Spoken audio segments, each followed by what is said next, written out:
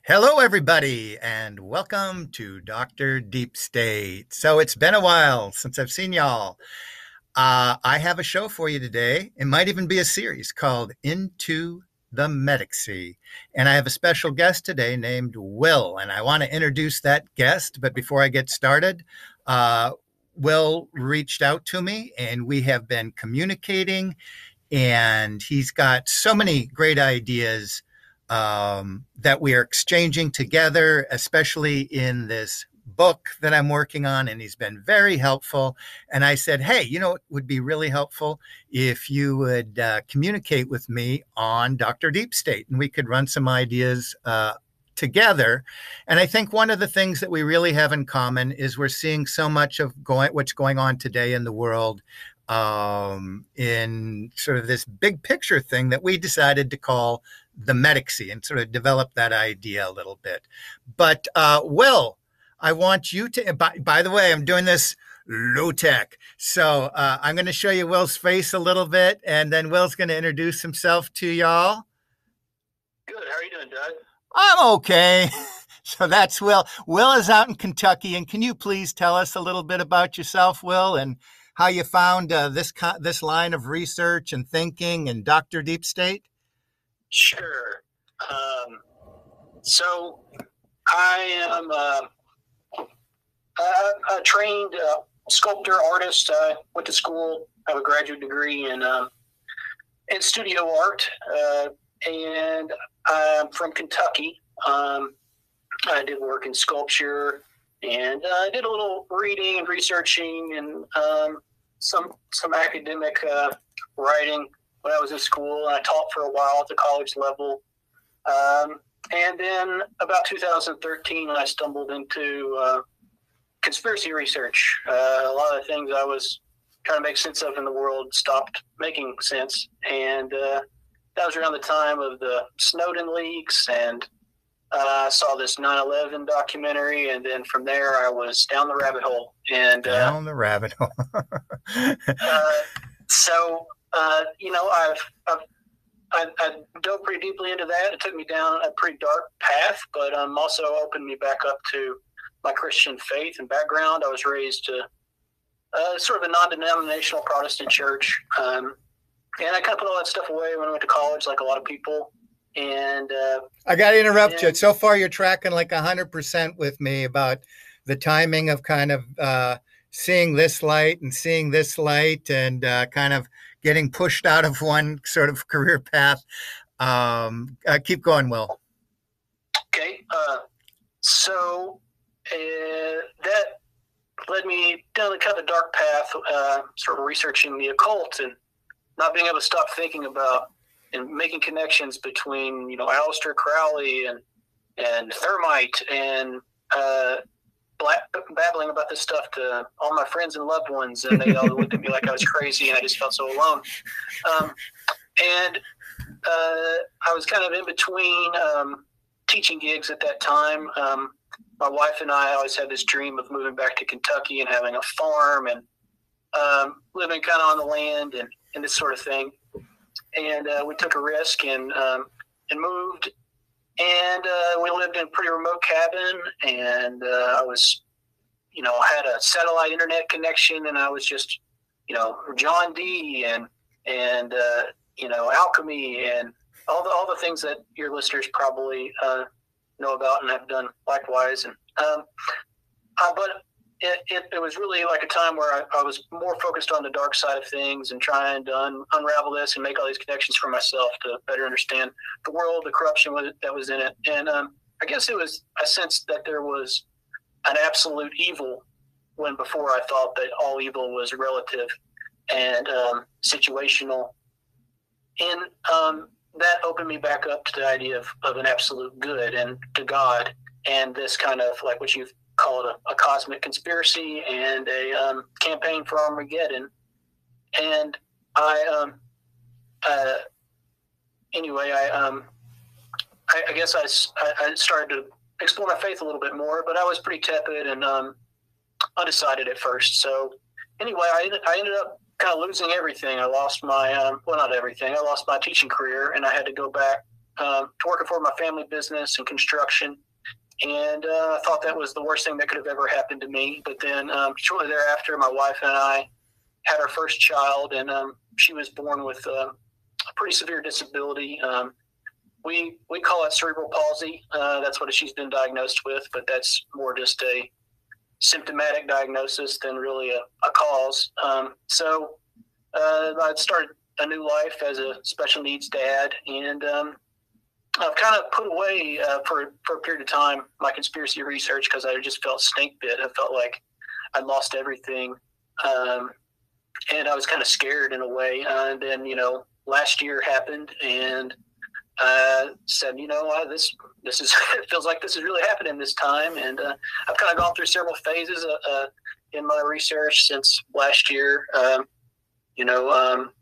didn't know about the QAnon theories initially, and started looking into that a little bit. I'm like, wait a second, this sounds like a kind of false opposition, but there's some truth here, and obviously some deception. And then anyway, I finally ended up, someone recommended me to your channel, and it really, I know I'm going to sound like a yes man and a sycophant, but you connected all the dots for me, and I feel like now I've tried to watch all your videos and read all your sources and read your book, and I'm just really thankful that we've made this connection, and I feel like I have such a better understanding of all the questions that I've had. So that's pretty general. No, I appreciate that. And whether I ever get back to y'all talking about how my semester went at getting through to people, sometimes with Dr. Deep State, or trying to be more direct with my students, a lot of times for real, like next semester, I think this just ain't worth it. But then there are those people now and again, and you kind of go, okay, well, at least someone got through to me. And I've had other people reach out besides Will. So it is I definitely appreciate it. But Will's unique, and I have another friend someday I might bring on here from California who just can track with me 100% on the singularity concepts and transhumanism and these sorts of things. But Will and I are especially going to connect around the idea of the Metaxy, and we're going to try to baby step this in today, because it's really, today's more about a meet and greet.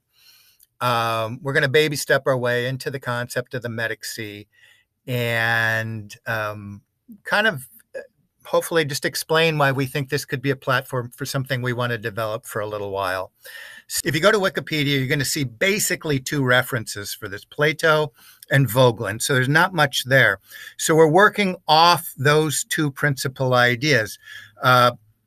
Plato is a pre-Christian thinker that is heavily used. It really is Voegelin's number one philosopher that he uses throughout his career. So he extends it to some extent. It always has a hint of Christianity to it, and especially Catholicism. But Voegelin is first and foremost a philosopher. So, okay, for Voegelin, a well-ordered world has to do with a well-ordered consciousness. So there's a relationship between the individual consciousness, the collective consciousness, and the sort of cosmos. And they all come in sync together. I want to keep this kind of.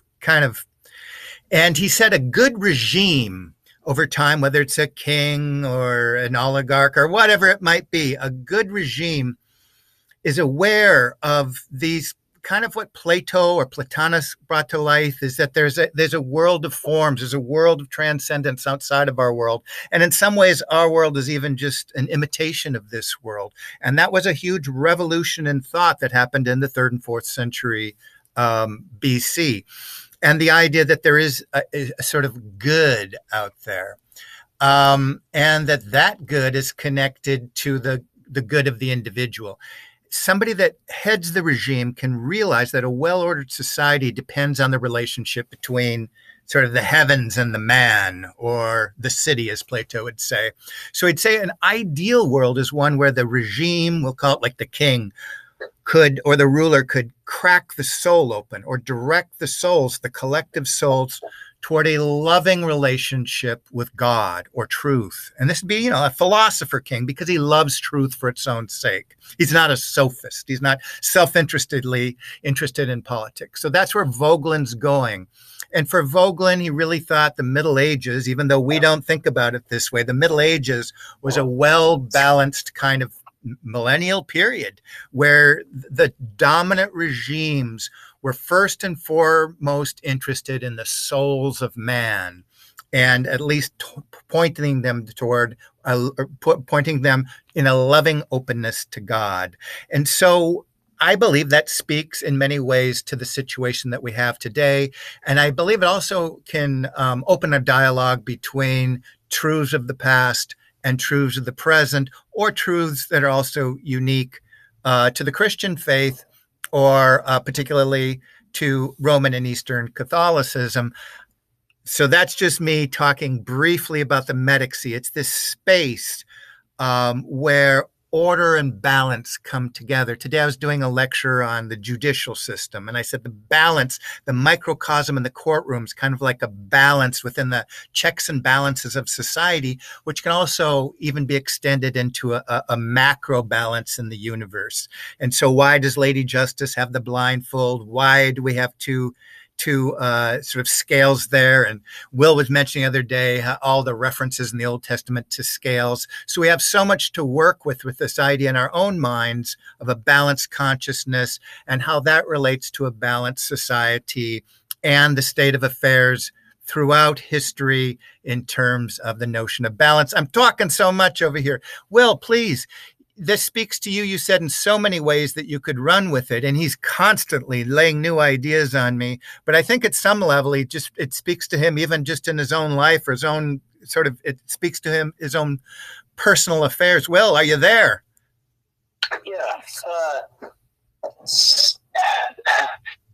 So, I guess back to where I was talking before with this sort of opening into conspiracy research, it became like a cave, like a conspiracy cave of these flashes of revelation or these connections to some hidden knowledge that I couldn't quite reach out and touch or make sense of or place in a larger framework.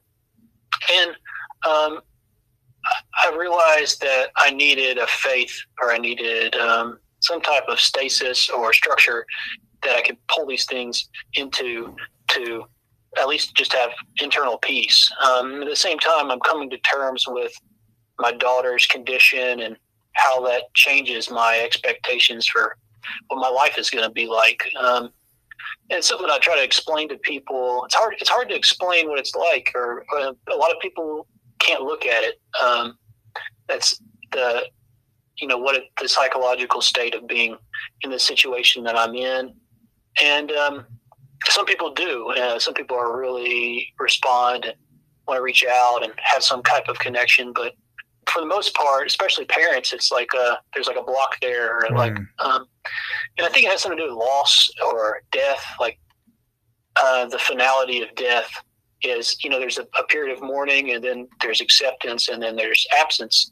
But in the situation where you have, like my daughter's situation, she needs pretty much total care of, bathing, pottying, feeding. She is up for a couple hours in the middle of the night, most nights. So it's a kind of constant daily battle for my wife and I to handle and to juggle with all of our other responsibilities, and then maintain a well-ordered mind on top of this to, not just plummet into despair and chaos every day. So kind of coming out of my conspiracy world, coming to grips with my daughter, and then this sort of prolonged developmental stage of, is she going to do this? Is she going to do that? And just the pain of that, it's hard for people to imagine what those, parents, those child wellness checks of developmental stages and milestones feel like when you're on the other side of that, or when you're always anticipating something that's not going to happen. So trying to pull this back to Metaxy. I think you did a great job. I keep going, please. But I mean, that was a wonderful answer. The equanimity we need just to survive, and part of how this is part of our own redemptive tale of our own lives. But what's placed on you is so uniquely heavy. Yeah, Um, and I could see why, without a certain type of faith, it could be very challenging. right. Um, and there are these like fragments, or I guess what you would call, the realm of things and the realm of forms. In the realm of things, these little breakthroughs or these events. Like my daughter was born at the moment of like Zika virus taking over the political or news media, and my daughter was diagnosed with microcephaly. And so there was like literally the week after we get this diagnosis, that word is on every news source. And I'm thinking, what does this all mean? Is there some sort of connection here? And it's like it feels like being constantly provoked to despair and having to fight against that, or place it in like a long view of the hope of her healing, or the hope of her the way that she can reach other people and her struggle can have an effect on others.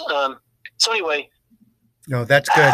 That's good. and it puts scripture into a greater context in Christ's miracles, and focus on people with disabilities, like the cripple at the pool, or Yeah, the paralytic at Capernaum. and Jesus tells you those people you don't look at, those that's who I was. I was that person. And I know in Catholicism they have a distinctive, that they have a special role, a redemptive role for suffering. It's very much intertwined in the theology. But I want to pick up on this again. I love that response, Will, and you as a special needs dad, how something as abstract as the Metaxy speaks to you on almost a daily basis about this balance, again, at the biological, how other people or society views you or rejects you, and how that even plays into something that might have cosmic scales to it. So let's pick up a little bit more on this idea of the cave, and let's talk a little personally about our own journeys inside of the cave. Okay, I want to work with the Metaxy idea, and just one of the most basic ways to kind of build up this idea that I believe can be a framework for a whole dialogue down the road. But let's start out by comparing it to the old allegory of Plato's cave. And for Plato, of course, people are prisoners. The Gnostic mind thinks of, again, the whole world. We're all part of, as Alex Jones would say, the prison planet. And so we're prisoners, we're chained. But for whatever reason, somebody becomes free and goes to the back of the cave. For Voegelin, as for Plato, it was a mysterious pulling, the very grounding of transcendence. It's almost a Calvinistic idea where you're called. It's not necessarily something of your own will. We're mysteriously called to the back of that cave. But there is this moment when we look out and we see the light, the forms, the beauty, the perfection, the transcendence. And there's an awareness at this moment that there's the people back in the cave that are kind of caught up in almost like a beastly type of affair of being. So there's this moment where we're caught in this world, somewhere between the gods and the animals, the creatures. And what do we do with this kind of thinking? Where I'm kind of going with this is, I could take this back to some moment of awakening where I realized, there is a transcendent form, there is a God, or it might be biblical, or this idea that, Christ really did start a church, and he really did start a hierarchy, and he really did, have a charismatic chain of command that he ordered. This was a big awakening for me. So people do have these aha moments. Where I'm kind of going more in my life today is seeing on a day-to-day that this is sometimes it's a huge moment, an epiphany, but it's also something daily that we slog through, this relationship of kind of being in the world and yet outside of it. Sometimes in theology, there's this expression that's already not yet, that we're part of this promised kingdom, but we need to live it out in a certain way. So that's one of the many ways that can go. For Voegelin, he thought life, the Christian life, and he's talking as an observer, it's a hard, boring, oftentimes just it's not all about having the excitement and the hands in the air when the volume's on number 11. The church fathers thought that was really opening yourself up to elemental spirits. The Holy Spirit is the spirit that convicts you, that realizes, you know what, the sin is not out there in the world, it's right here, and it has to be addressed.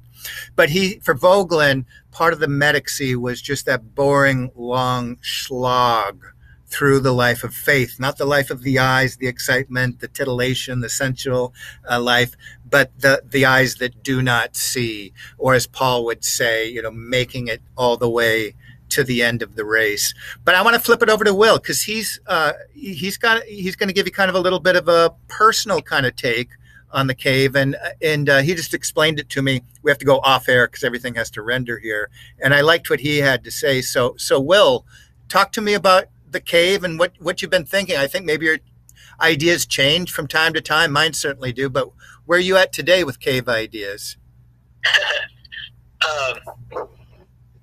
Yeah, I think that applies to this stage I was in of kind of catching a glimpse of conspiracy and making connections, and then that process of waking up to conspiracy is sort of the exiting of the cave. But it's a arduous process. It's dark and lonely, and you don't know how long it's going to take. So there's that aspect, and then there's also the cave of despair, and the sense of like my daughter's condition and being on hard days lost in this feeling of being disconnected from the spirit, from the source of peace and understanding, and feeling like I'm being swallowed up in the despair of ignorance and not knowing the meaning of all this. And so anyway,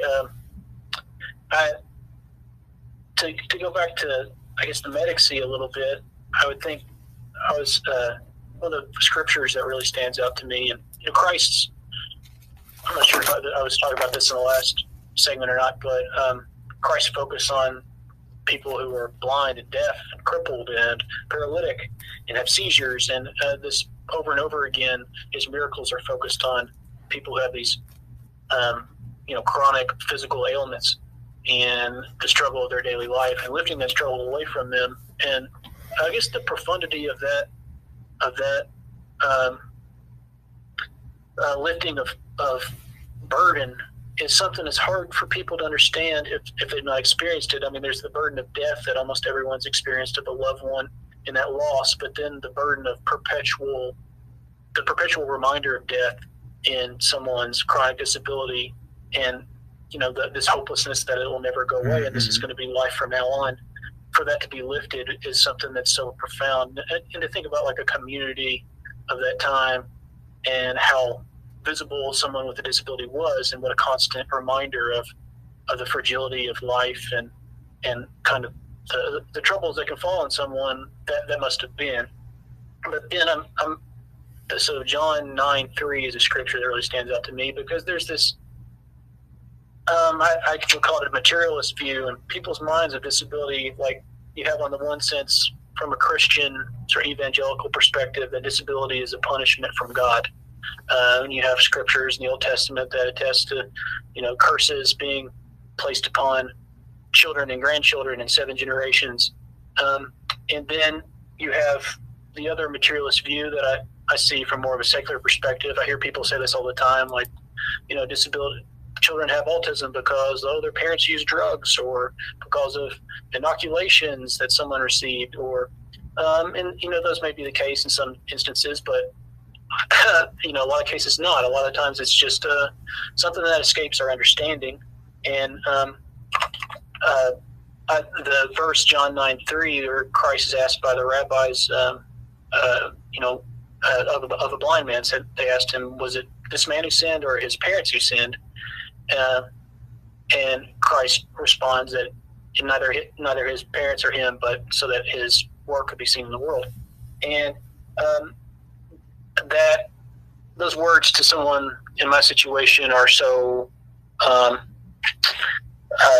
promising and healing and benevolent, because there's this constant thought in the back of my mind, like, what did I do to bring this on myself? But then I'm also reminded that, and this is the metaxy of the situation, I think, is that, yeah, I did many things to deserve it. I did deserve it. People oftentimes try to comfort will say, you didn't do anything to deserve this. It's not your fault. And I've realized that, no, I have. I've done many things to deserve this. And accepting that is part of understanding the nature of sin and redemption. And I think there's the other example in Scripture of when Jesus heals the paralytic at the pool and says or the cripple at the pool, and he says, your sins are forgiven, lift up your mat. And so there seems to be a balance there. And I want to interrupt you really quick with that one. It's an interesting little caveat.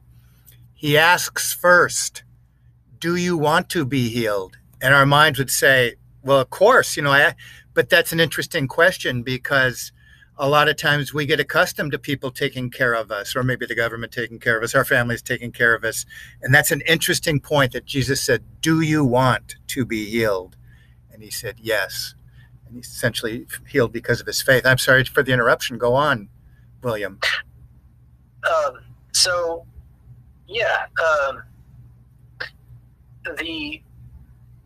And that's another aspect too I want to address, I guess, is like, it's easy for me to be caught up in my own suffering, but then to think about my daughter and the meaning of her suffering, and how to place that in some type of, spiritual or philosophical context. What is the meaning of her life? What does do her thoughts and what does her suffering mean? And, like her inability to play on a playground or to experience the things that other children experience. Mm-hmm. Like what is God's plan for that, or what is God's purpose for that, and why me? And so making sense of that is kind of the metaxy of my. It's very real. It's very real. I'm glad you brought that up. And what I could even balance that out. What we're going to start talking about is, for Voegelin, there's a reality. There's a real reality in the world, an ontology between man and God and society. And then there's people that say these kind of second realities to pull us out of the metaxy. And in modernity, it can be almost anything, right? The creation of this separate mind. But what you could balance, those moments that we have of shame or just sin, or should we have responsibility? The other side of the metaxy, I think, could also include this beatific vision. And I'll throw a definition out here for you of it, but it's like this spectacular conclusion to all affairs and everything that we desire, everything that was taken away from us in the fall, comes to us in an unspeakable vision of the completion of all things, and a direct communion with God. Again, when we say already, not yet, we get some of that communion as we take communion, and hopefully we do it through a process of absolution of sin. But yes, we have these extremes between extreme pain and self-affliction to these moments of a beatific vision of perfect ecstasy, sort of like at my parish next to the cross, there's Michelangelo's ecstasy scene. And so these are all part of a reality that can be inside the metaxy. And we want to slowly address how those extremes can still stay in balance in our own minds or in society. And what are the parameters for when things get outside of the metaxy? But when we pick up on the other side, I think we want to talk a little bit about maybe the conspiracy zone, and maybe a couple thoughts that are controversial, big time if we can get to it, by a couple voices whom are archbishops speaking out and very much using the language of the Metaxy and how the whole Enlightenment project has kind of taken us out of the Metaxy and the balance and so forth. So if we can do it, we're going to try to get around to those conversations today. So we're going to get with you on the other side. So for this next segment, we decided to talk about conspiracy theory and the idea of the conspiracy in the Metaxy. And this is something that we could go on and on and on and on about, and we probably will hit it from time to time, this idea. I'm assuming you're kind of familiar with these ideas or trutherism or something if you're here listening with us. And we both just shared a little bit how we had spiritual awakenings and awakening to, sort of the NWO kind of stuff. But is it healthy? I think most of us would agree, just that there's probably some kind of balance between opening up and being able to question that maybe the government lies to you on occasion, to being obsessed with conspiracy theory. I want to have Will's take on this. I'm just guessing if you're out there. I opened it. I introduced this topic, maybe not so well, about 8 months ago when I started kind of rethinking this book that I was going to write and so forth. My feeling is definitely the world starts to more and more feel like it's filled with infinite rabbit holes that one could go down, and one has to sort of be able to restrain oneself. And Will's even got, ideas about how the Bible speaks about a certain kind of restrainer. And both from an Orthodox and evangelical perspective, we talk about a time, perhaps future time, where there'll be a restrainer. It could be, it's been speculated, is it St. Michael? Is it the church? Is it just the level of sin in the world will kind of be pulled back, and maybe there's a binding that's released, and Satan will come upon the world in a new and more aggressive a way. But in short, I'll just keep it simple with me. When I see people just out there that I tend to listen to in YouTube land or Rumble land or whatever, sometimes I can kind of see over the years that I've watched people how they sort of almost kind of fall apart a little bit or lose a sense of personal equanimity or balance when they're so focused. And sometimes I would even suggest to people maybe just kind of pulling it out and maybe going and watching a play sometimes, or going to a museum, or reading a novel. And for me, just doing my research over the last year, going into deep history. I already, studied abroad for quite a while in medieval and Renaissance. So I dug back into that and found a resurgence in classical painting. And of course, I've been back doing the church fathers and understanding that. And when I spend my time there just dealing just with ideas and something that has this sort of historical grounding, and I go back to what I used to have a more regular diet of, this sort of truther stuff. There's something about it that seems kind of like junk food sometimes. So, that's an idea I might come to here and then. And I don't want to cite any specific examples, but I'm going to turn it over to Will for a moment. What comes to you when you think of Inside the Mataxy? There's a place for realizing that there might be this cabal out there of evil cabal. I mean, we all woke up, and eventually, we even woke up to good and evil. And, the Logos made flesh was eventually part of it. So what do you think when you think about balancing in our own minds or what's going on in the world around us? Some of the ideas are that the devil wants to expose these things, and we can be even agents of this externalization. And that I saw something from Truth Stream Media, and they're kind of more of a secular slant, and they were just saying it just seems like we're feeding the beast. What do you take on it when you think about this, Will? Well, in terms of the Metaxy, the use of the Metaxy is to create balance and order so that we can address the chaos of this world. And we talked previously about opposing this concept of Metaxy with this emerging idea of the metaverse. And this rabbit holes that proliferate and become exponential and lead to nowhere or wrap back around on themselves like the serpent eating its own tail. Yes, This that's a good one. Metaverse that creates disorientation that pulls us away from a kernel of truth that can hold back this process of revelation. I want to interrupt. Both of us kind of came up with this idea that the last couple of weeks that the metaverse, or I suppose what Zuckerberg's pushing, Meta, is probably a grand inversion of the Metaxy, but that's going to take a little time, a couple conversations for us to develop. Sorry about the interruption, Will. Can you go ahead, please? Sure. And there's the purpose of the Metaxy is to create stamina, to allow us to deal with the daily struggles of life and the fatigue and the banality of daily life.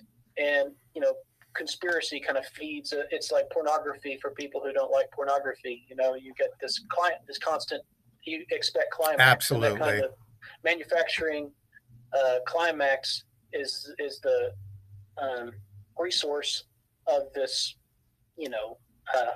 hyper consciousness technological world that we're living in. Is we constantly have to look forward to these climactic moments, and I think the use of Metaxy is to stay in the balance in between and not have to expect these culminations or these climactic moments to appear for us to feel like we're connected or that we have truth. Yeah, I mean Voegelin, and he's writing, a generation ago, what he would think about mega churches and people putting, all of this. But he said the real heroicism, and again, he's writing from a philosophical perspective. But what he sees about Christianity, the real heroicism are those that can slog through faith of things unseen and have the stamina. That's the heroicism. But we're trained for somebody that has the dreams and the visions. And the Holy Spirit told me that last night. And just everything that's stroking, when the church fathers say the Holy Spirit chiefly is responsible for alerting you of your own sins. But yes, and I wanted to finish on that point. But yeah, sometimes with constraining this type of research, it has an addictive, almost lustful kind of quality to it. Well, you compared it to like pornography. Yeah, I think I was saying that the stamina that we're seeking through the Metaxy is confused, disoriented by the climax of the nugget of conspiracy information that we're seeking out that connects the magic bullet. Yeah. The magic bullet. The magic bullet theory. I have tape called Magic. It's been 4 years since I've done that one. It reminds me of the Frankist school, or we call it the French school, postmodern reconstruction, blah, blah, blah, blah, which is, of course, it's an extension of the Sabbatean Frankists, whose goal was to invert the whole of the world through infiltration of universities. And certainly they got into the educational system long ago. But I always thought, whether you call it conspiracy, has almost like thinking about, like, if you try to read French postmodernism, what was the article you sent me? 1,000 plateaus. And stuff that I could maybe stomach 10, 20 years ago. I was trying to read this stuff, this French intellectual stuff. And it just reminds me of like the hand that titillates you and never lets you complete the activity. And I think you never have in conspiracy research. There really rarely is that moment of release. Personally, sometimes you think maybe, I'm going to have a few more hits, or I'm going to make it on social media, or I could make a living out of this kind of stuff. But is there ever that real resolution of waking people up? So for what purpose? That's an important question. For what purpose are we waking people up. And we have to remind ourselves, it's not that we shouldn't, but we have to hold this in balance and have a kind of personal restraint with this. And, it's interesting because Aristotle, is always saying we have this short-term thing that we want, and we have reason, and we balance it with faith, hopefully together hold this thing in a type of balance. Will, when you hear the restrainer, what comes to mind? I mean, you could think at a personal level or biblical prophecy, or restraint inside of the Metaxy. What comes to mind for you? Well, that's one of the issues that your recent turn in your video work has helped me make sense of, is like, where are we in this Christian epic, and what are we doing here, and what are we striving for? And growing up evangelical and kind of perceiving this Hal Lindsey eschatology of we're waiting the rapture, or waiting the millennial kingdom, or we've got to foment this Christian kingdom on earth, and that hasn't happened yet, and we just don't even look at the last 2,000 years of history and how the church has existed and how we received Christianity in the first place. So the restrainer, we talked about this, and thinking about what Christ left when he ascended into heaven, and this process that I think that gets missed by most Christians, of how the Roman Empire was conquered by a sect of believers who were nonviolent and had no military or army. Beautiful. And how that empire became the Christian West, and that without that we would have never received the gospel, or I don't know how we could have. So thinking about what our conquered the Roman Empire through the faith of a martyr. Yeah, it's just, and these people, these apostles, were on trial for turning the world upside down, and now we're experiencing, I guess, at the end of this age, it going back the other way. And again, the role of the restrainer is a bit interesting. Yeah. So, like, what are we participating in, or what is our participation in this Christian walk in the kingdom? If the kingdom is here, as John the Baptist announced, but then Christ sort of steps one step beyond that and says, "My kingdom is not of this world." Yes. And so we're in this Metaxy of the kingdom. What are we doing, and what are our efforts for in the political or global or social sense, is to, I think, hold back this process of iniquity and redemption through sin. Wow, that's good. I'm sorry to keep going. I'm sorry, I didn't want to walk over you. That's really good. Could you say that again?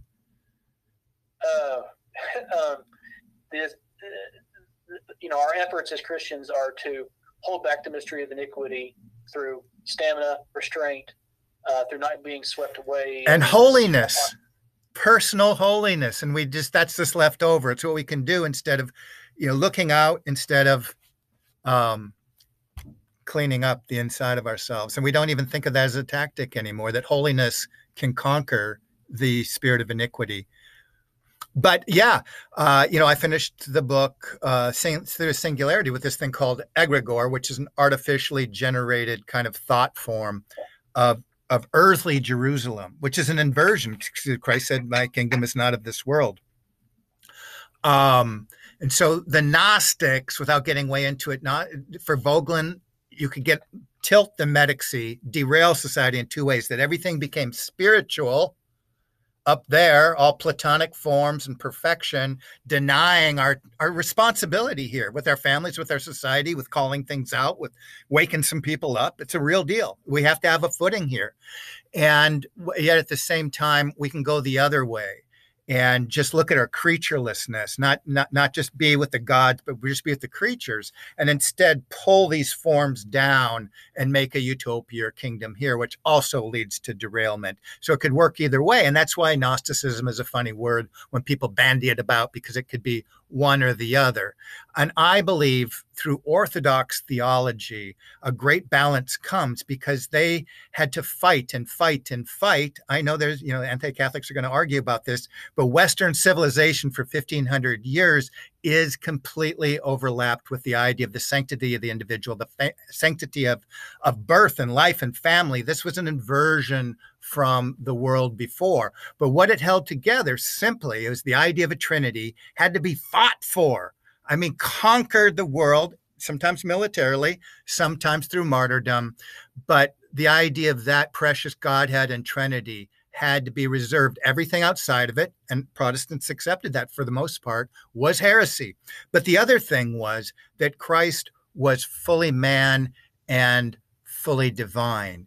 So we have our minds at one time in the Metaxy already here, have a foot in the kingdom, but we also have a foot in the physical. And he ordained for us a physical set of apostles and a chain of apostles, a physical church, physical sacraments, and they were important to him. And I'm not making a debate about whether you can be saved outside the sacraments, but that was the balance of Christ and the very nature. He wanted to give us some physical things so that we can commune with him physically and have a relationship. And the Mass, sorry to sound a little too enthusiastic about that, the grandness of the Mass, if you can open up your mind for a moment, and it was, I never have, trust me, anti-Catholic all my life.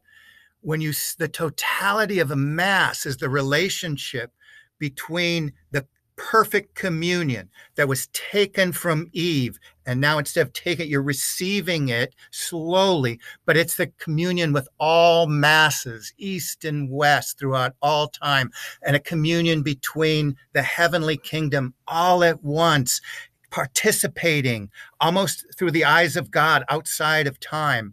And it's so extraordinary once your mind can open up to that. And I didn't know this would go there, but I don't know if we can kick that back to the restrainer or not. But I think part of the restrainment will be an attack on, I believe, the sacraments. And that might bring us now into this controversial territory that we're only going to touch on, which is Archbishop Vigano and Archbishop Schneider. So let's finish off talking a little bit about them.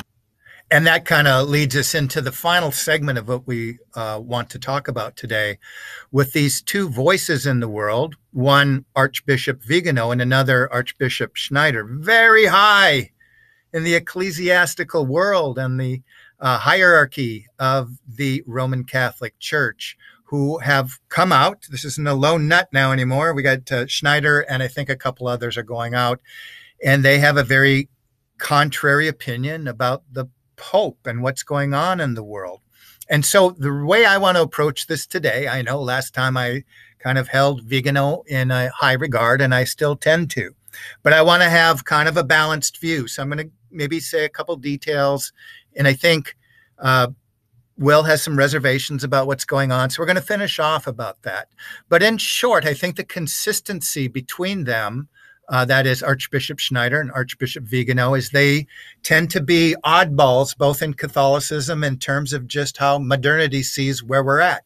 They see the Enlightenment as a large Luciferian project. And frankly, I do too, if we're thinking of a Luciferian conspiracy, that what they're calling light is humanism, where man is the measure of all things. That's very much opposed to the church project and the church age, where our duty is not so much to focus on our salvation all the time, but to glorify God, find out God's will for our life, and to live holy lives, according to Orthodox theology. And I think that's what they're holding to. And they said, and it's very contentious how people hit, Vatican II, but they're saying that last 60 years has really turned a corner, culminating in the new Jesuit Pope, where he's ecumenical agenda, bringing on everybody, people, putting everybody on equal footing, inviting everybody to partake in the Eucharist, is just beyond anything in sacred scripture, anything that Jesus would have said, the apostles would have said. It's contrary to the magisterium and the oral tradition. And it's problematic, and they're speaking out about it. And so it's a controversy in the church between traditional Catholics and people that just want to go along with the program.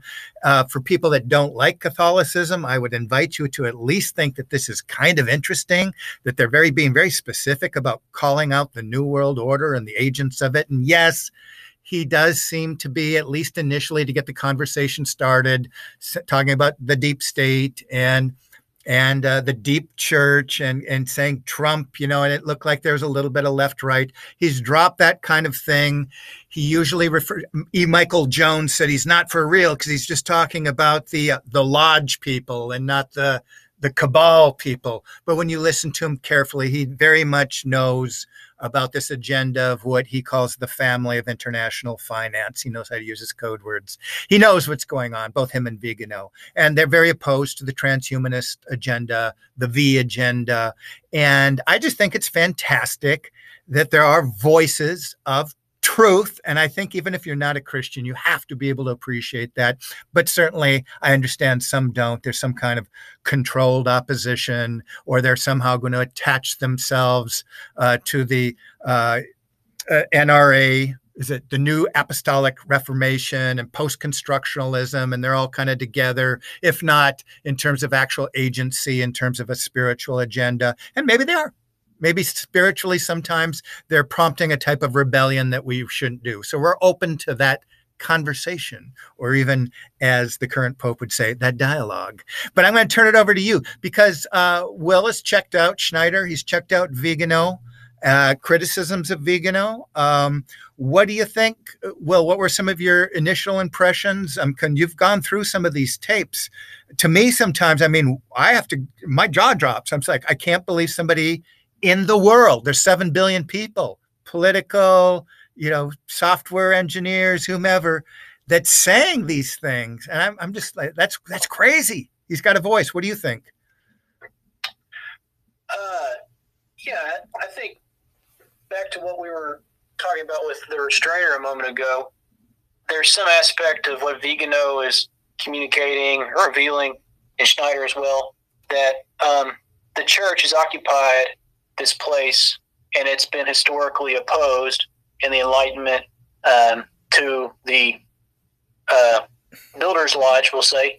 And why is it particularly the Catholic Church that's identified in the text of the Cabal side as this force, the Edom, that has to be subdued before this Messianic era can commence? And I see what Vigano is talking about is these eclipsing churches of the deep church, the emerging church, that we're seeing this ecumenical vision of Bergoglio, Pope Francis, and this historical church of the pre-Vatican II, I think is what he's imagining. As Doug and I have talked about, the church before the era of usury of the Middle Ages possibly could be seen as this moment in which this mystery of iniquity or this spirit of Antichrist is unleashed, and we're entering into this revolutionary period. So I see Vigano is witnessing the historical role of the church and the restrainer, or this spirit that is held by the church in its ability to hold order and to hold back this, this entropy, or this teleos of chaos and disorder, and the bringing on of Antichrist. And it's also identifying it as it's a counterfeit order, like the metaverse, where it gives us a sense of intersectionality and brotherhood, and all the trans words, transgender, ultimately, yes, being transhuman, or the death of human for something else, or a new type of man, right? Right. And Schneider and both of them compare the Soviet and the Nazi project to the building of this new millennial man, this new type of man. Right, and is that, and then that brings us to this issue of the Antichrist, the appearance of the Antichrist. Is that going to be an actual physical man on Mount Zion, or is it going to be, a kind of man, a kind of egregore, as you said, And is that what this process is about? Is sort of preparing the mind and the will of humanity to usher in this vision of itself, this self-worship. Right. Yeah. I mean, and so we got these perennial themes going back to the garden. We were already created in God's image, but the serpent saying that you're going to be like gods, but you're going to get to decide good and bad. And so that's a consistent story in human affairs. Certainly, it's a consistent story in sacred scripture. And so the more things change between 5G and the blockchain, the more things seem to come back to the promise of this serpent and this sort of consistency and even this thread from Genesis to Revelation. And we should probably kind of wind things down there because I think we got a lot out there, a lot to think about, a lot to start with. But we intend to kind of keep you abreast. Some of what I'm doing in my chapters, whether this final type of man or the possible Adam of the possible Antichrist is this project of the Sephirot of the tree of knowledge, or this Adam Kadam, which is a unity. The type is really a unity of thought and consciousness, or the creation. It's a creation in motion from our own consciousness. Whether or not it's just us opening up ourselves to entities, and we'll get into a little bit here and there in a balanced way of, flipping on the 5G and this and that. But what we're mostly looking at is a platform, which is the Metaxy, where we can see a consistency throughout time and over cultures of what both Plato, Voegelin, and even St. Paul could believe are certain truths. Of course, we hold on to the one truth that Christ alone can redeem us and bring us into a new heaven and a new earth. It's been fun recording with y'all today, and I'd like you to say a final farewell there, Will, and we're going to shut things down for the day. All right, Doug, thanks so much for this opportunity. It's a pleasure always to listen to you. Hopefully I don't lose all of your followers for you. The thing I like about this guy, he's just amazing humility, reflection. And I said, let's do some shows together. And I hope you enjoyed listening to Will and just how he's so open about the struggles that he's going through, just hanging his family together and trying to understand what's going on together and holding his faith together. And I think so many of us at different levels can identify with that. So this has been Dr. Deep State. I truly hope and pray you all are doing well.